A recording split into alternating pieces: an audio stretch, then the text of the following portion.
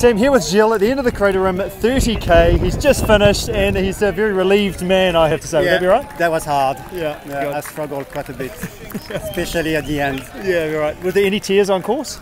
No, it was a lot of French swearing. Well, you got away with that. That's good. Yeah, fantastic. And have you done this event before? I done it 2 years ago. Yeah. So you kind of should have known what to expect. Would that be right?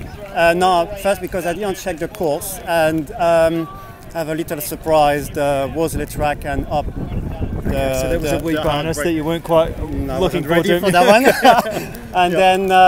and then yeah, hot and just finished it. I'm very glad to be finished.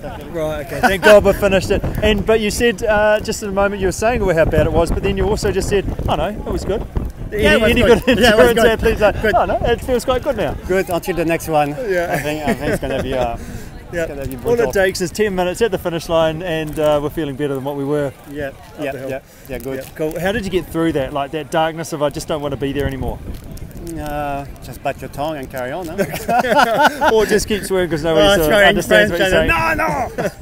Well, it's done. Yeah, I'm happy. What's next? Valley Ultra.